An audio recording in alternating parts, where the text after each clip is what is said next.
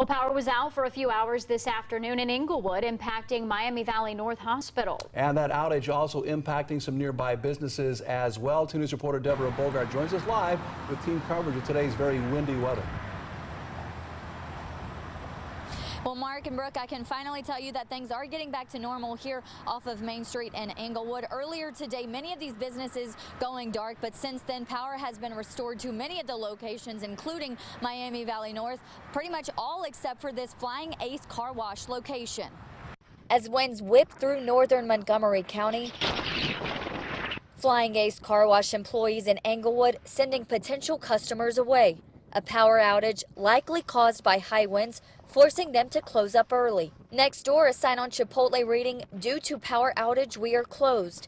An employee telling me off camera they lost power just before noon, but it came back on around 2 and are planning on reopening this afternoon.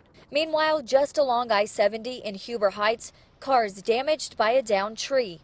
This video showing at least 3 vehicles parked in an apartment complex off Mount Carmel Street hit by a tree blown over by the wind. At least 1 car losing the back glass.